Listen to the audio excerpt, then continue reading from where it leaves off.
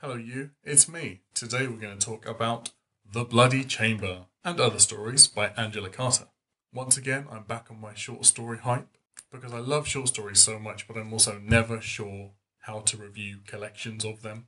But that's not going to stop me. This is just probably going to be a ramble. There's not going to be much marked on the time bar, and this is probably going to be a very short video because this is a very, very small book. This is a collection of Angela Carter's stories, traditional fairy tale themes and archetypes twisted into something much more profound, adding to them and exploring them on a deeper level. Themes that have been lost in translation over the years, in adaptation and readaptation of these stories, like femininity, motherhood, loss, death.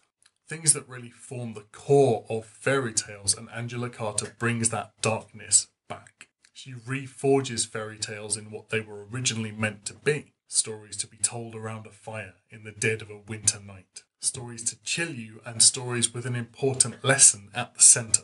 You could unpack Angela Carter's stories for days. You could go through each story to find each piece of symbolism in each scene with a fine-tooth comb, every line. These are very descriptive, very flowery, almost like poetry in places.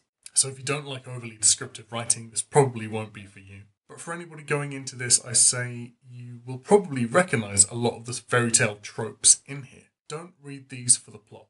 Read them for the embellishment, the unique Carter style, the fresh perspective. These are classic themes in a new light, taking the seed of an old story and doing something very new with it. Angela Carter actually commented on what she aimed to achieve with this collection.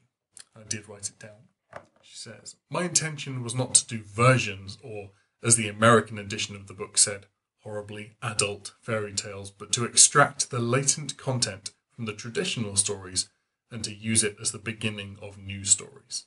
I agree.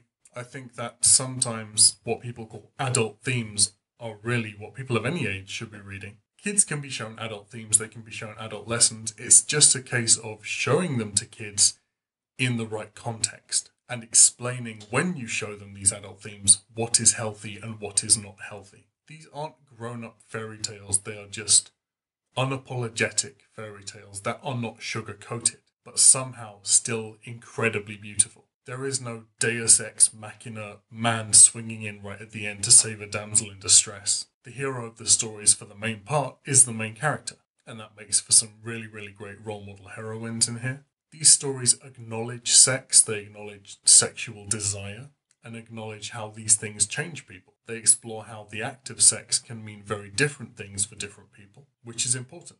This was published originally, I think, at around the same time as this sort of sexual media revolution, when there were bans on erotic novels, bans on pornography finally being challenged and lifted. Traditional sex roles were being questioned. People were being allowed, for the first time, at least in the 20th century, to express thoughts about sex in media. So these very patriarchy challenging and very feminist stories were probably very inflammatory and very needed at the same time. And I think they're so brilliant because they denounce acts. They show the harm and damage caused by choices without being directly accusatory of a group and having an upfront agenda. If you are interested, there was a 1984 movie adaptation of one of the stories in here, The Company of Wolves, which is great. One of the best werewolf movies. You should definitely go and watch it. 80s retro, 1984 I think it was. So I really enjoyed this one. Gonna give it 4 stars. As I said, really short video. Not sure how to review this kind of stuff,